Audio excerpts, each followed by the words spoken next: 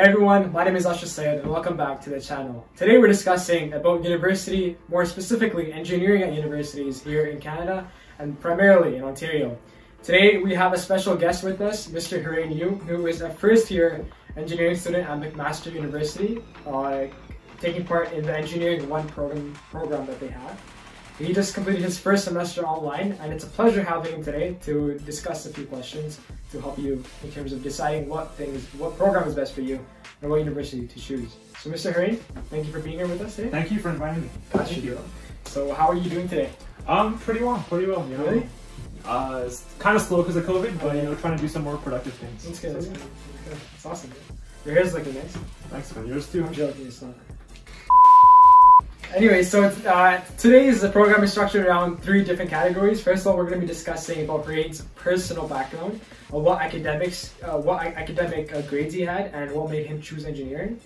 Then we will move on to discuss the program more specifically, talking about how long it is there a general first year, admission grades, admission averages, and courses that are required.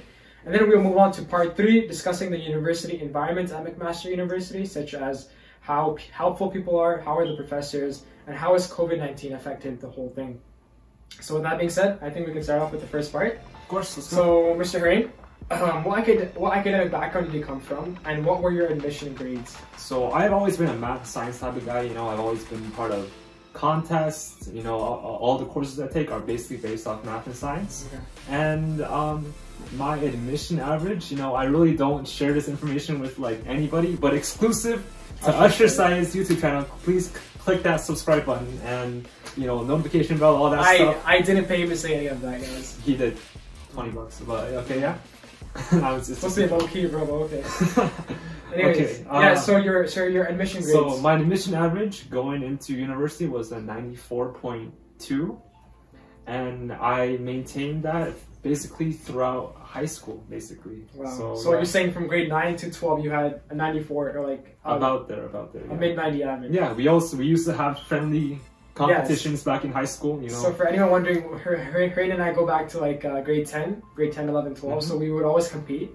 I would usually win because I was a smarter completely guy. False. I don't know what he's talking about. But yeah, no, I wasn't as close as Haerain. No. He's also a kind of smart guy. Kind of. Sometimes dumb, but like, yes. Yeah. But anyway, so that's awesome. So what type of courses did you take in grade 12? Grade 12, you know, I've always taken, as I said before, math science courses. Yeah. So, you know, I took chemistry, like physics. Kind of a flex right now, but AP, advanced placement math. My bad. So you took AP math and calculus. Yeah, I took. Wait, so just a question off of that. Does that change how your admission averages like considered for universities? Like, do they look at that differently? No, you know, I literally contacted someone about this, and he was like, "Nope." So it doesn't matter if you take AP math. Right? Yeah, basically, I went through all that struggle to get a lower grade. Yeah, well, not for no reason, but like I got a lower grade. No, for no reason. Yeah. Okay, thanks, Ashar. Anyway, so what other courses? So you took AP math, physics, and assuming chemistry. All those, you know, base courses, okay. English, obviously. So coming from such a high average and choosing choosing a variety of these courses, right? Like you even took bio.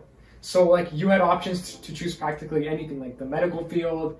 I'm not saying that because you're Asian, but like you kind of are saying that. Kind of yeah. So like, you had the chance of choosing medical, engineering, becoming a lawyer. But like, so what made you choose the 3 typical brown and Asian career choices: engineer, lawyer, and medicine? So what made you choose engineering? I mean, if I didn't choose one of the big 3, you know, I would never be married. Oh. And like I would never have a family, so these are the only options in life I would ever. I'm kidding. But like no, honestly, it's just something that I enjoy. You know, I enjoy math, physics, calculus, and stuff like that. You know, so yeah, I just chose engineering because it fits my interests and my strengths. Awesome, thank you. And I think we can move on to the second part of the program, talking more about program-specific questions. So can you tell us the exact program you're in? The exact programming I'm in is called Engineering 1 Co-op at McMaster University. Alright, and I'm going to hit you with some quick fire questions about your program so the audience gets to know it better. So are you ready? Go for it. Let's go. Oh yeah, my bad. Yeah. Alright, so first question. How long is the program? 4 years. Is there an option to add on to that? Yes.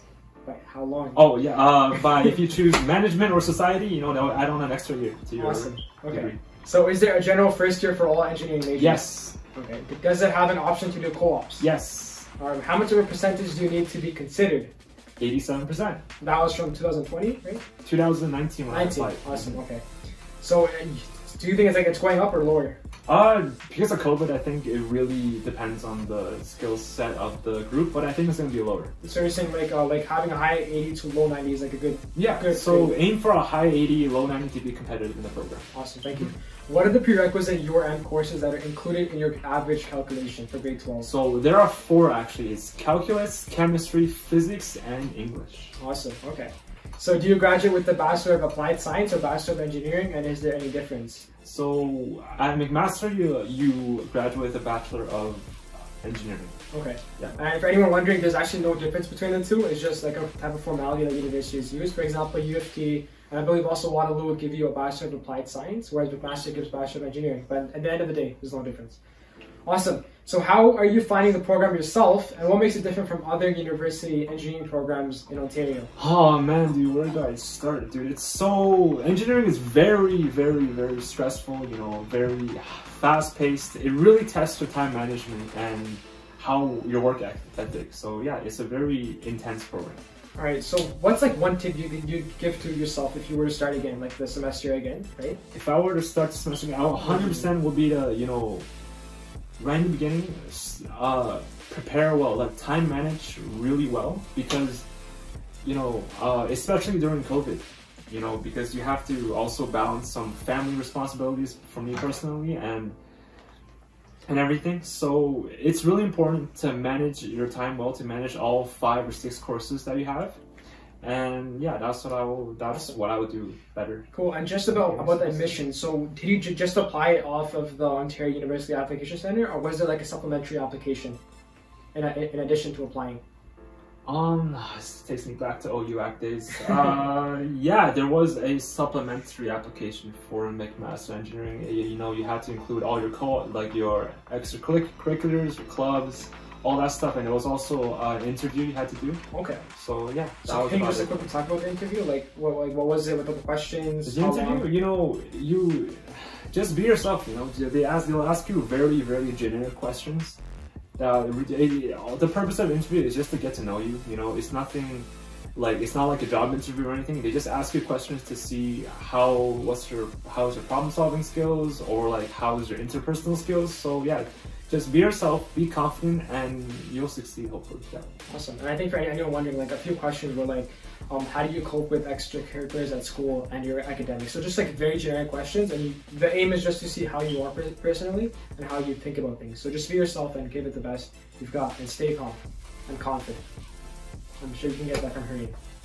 Anyway, so moving on to the third part of the program, discussing the university environment and opportunities. So Haerain, how is the general student learning environment? How helpful are people? Is it easy to make friends? How are the professors? Yeah, so unlike U of T, you know, McMaster's is very, you know, enlightening and not depressing. Sure, okay. I'm kidding, bro. U of T is also a great university. Yeah, thank you. Okay.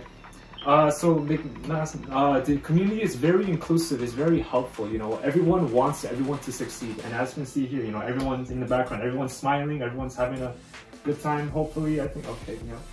But generally, it's a very, you know, yeah, as I said before, everyone wants everyone else to succeed, you know. Personally, I'm part of like a bunch of WhatsApp group chats that the purpose of all of them is to just, you know, if you have questions, you can ask them, and then people will help you. So it's a very helpful. I've heard this thing that like people try cheating or like making like others like lose marks on purpose, like giving fake notes and stuff like that. Like, does that happen at McMaster? Oh no, absolutely not. Absolutely not. You know, as I said before, everyone wants everyone to succeed. There's nothing like, you know, purposely making someone fail, or like, you know, stealing someone's notes or anything. No, everyone just yeah, it's a very inclusive community. Awesome.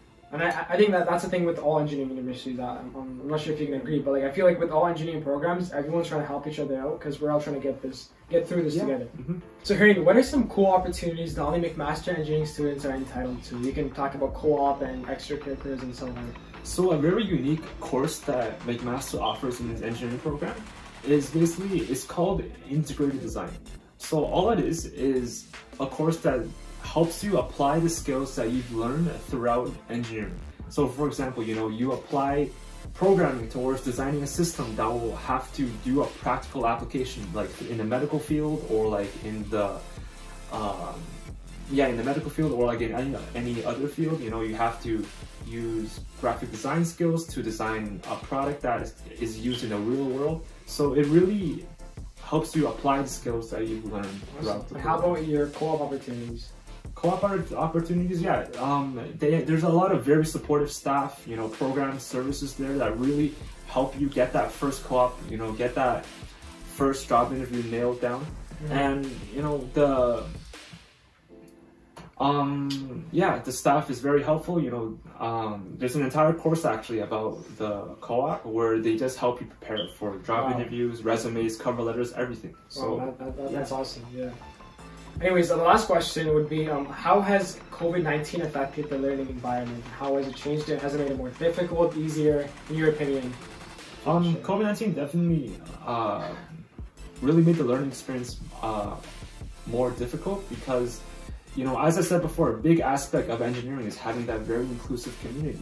But with COVID-19, you know, with everyone stuck in their own homes, it's very difficult to connect with everyone online, like over a Zoom meeting or a group chat and everything. So yeah, it definitely made that aspect harder. And yeah, that's pretty much it. Right, and I think the last question would be, what tip would you give to high school students applying right now to university and more specifically engineering? Some tips I would give. If you still can, join extracurriculars because they really help you have a practical application of whatever you learn throughout high school or engineering. And yeah, just be confident in yourself, be yourself, you know, don't try to portray yourself as someone who you're not, especially during the interviews that they give out. And yeah, don't worry, you'll succeed, and I wish you the best. Awesome, thank you so much for sharing and thank you so much for being here with us today, Haerain. It was a pleasure having you, and I'm sure everyone benefited from having you. If any of you have any further questions, please feel free to check out Haerain's Instagram and LinkedIn, and you can message him through there, right? If you have any questions related to admission, about getting in, and any McMaster related questions. With that being said, I'd like to let everyone know that we will continue, or I will be trying to have more interviews with other engineering students from across more Ontario universities, for example, like Ryerson, Waterloo, Western, and so on. So stay tuned for more content coming up soon. And with that being said, thank you so much for having you. Thank you for having me. And peace out, guys. Action. Hey everyone, my name is Ashar Syed, and welcome back to the channel. Why is McMaster so trash? What? Why the hell do you have chai, bro? I don't have. You gave me plain water. This guy got him chai for himself, got me plain water. Sponsored by Tetley. Canada. Sponsored by Canada.